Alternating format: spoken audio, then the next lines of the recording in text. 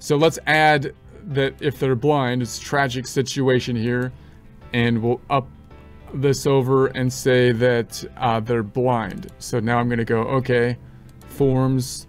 I like to start at the 1040 just because it's easier for me to see. I'm more used to it. And so I can say, okay, now 2 boxes are checked. You were born before January 2nd, 1958 and are blind. So now the deduction is going up to 16,450. So if I was on my Excel worksheet, I'd say, okay, now there's 2 of these that were increased to the 16,450 to get us to the taxable income of the 83,550. So there's the 83,550, which of course you can see on the form 1040 SR as well. So there's the single status, and we're going to say on page 2, there's the 16,450. There's the taxable income 83,550. Now, if we had a married couple, just to see another combination, because there's more combos. If they're married and they're both over 65 and one of them was blind, now I'm going to say, okay, so we're born before January 2nd, our blind spouse was born before, but not blind. So now we've got the standard deduction at the 30,100. If I go back on over, I would say, okay, normally it would be the married filing joint, but then I'm going to add the 1,400 for one spouse plus 1,400 for the other spouse plus 1,400 because one of the spouses were blind. And that's going to get us to the 30,100, getting us to the taxable income of the 69,900. There's the 69,900. You can see that on the 1040 SR as well. Married filing joint. There's our check boxes, 3 out of 4 being checked off on page 2.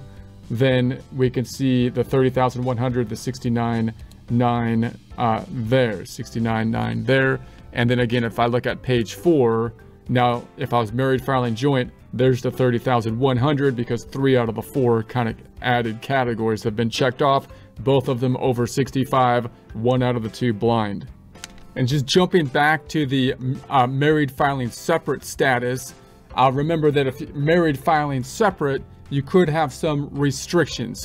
Restriction structure. So for example, if I go back to married filing separate and I scroll down, then typically that would take you back down to the standard for the single filer, which is the 12,950, but you could imagine a situation where one of the spouses is itemizing, in which case you would have to force the itemizing of this spouse possibly for married filing separate.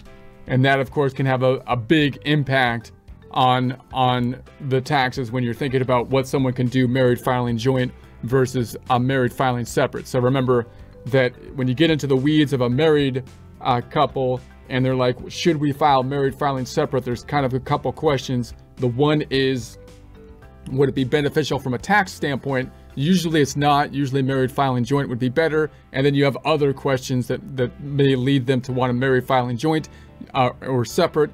And then if one is itemizing, that could complicate the situation as well. And if you're living in community property states, that also could be different or is different in terms of the calculation from a non-community property state.